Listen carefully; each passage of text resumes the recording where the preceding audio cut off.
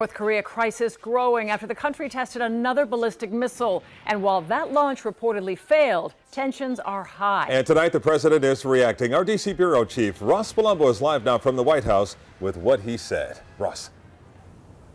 Well, Lori and Calvin, we know that the president was briefed about all of this aboard Air Force One on his way back from Atlanta. And when he landed here at the White House and got off Marine One, he had nothing to say to our cameras. But take a look at this.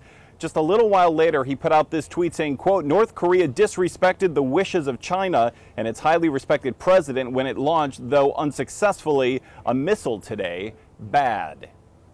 The 9th missile launch like this, blasting off from north of Pyongyang. South Korea tonight saying it made it to the Sea of Japan, but was a failure because it should have gone much farther.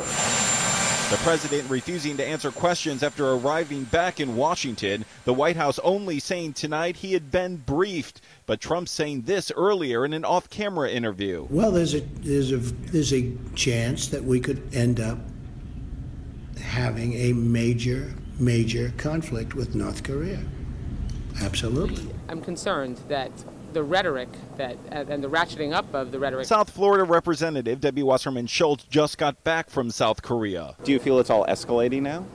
You know, what I'm concerned about is that the president has changed this from a more low-key but intense situation that was, cool, to one that is now decidedly hot. It's very disgraceful. Reaction from the UN Security Council was swift as well. Shocking.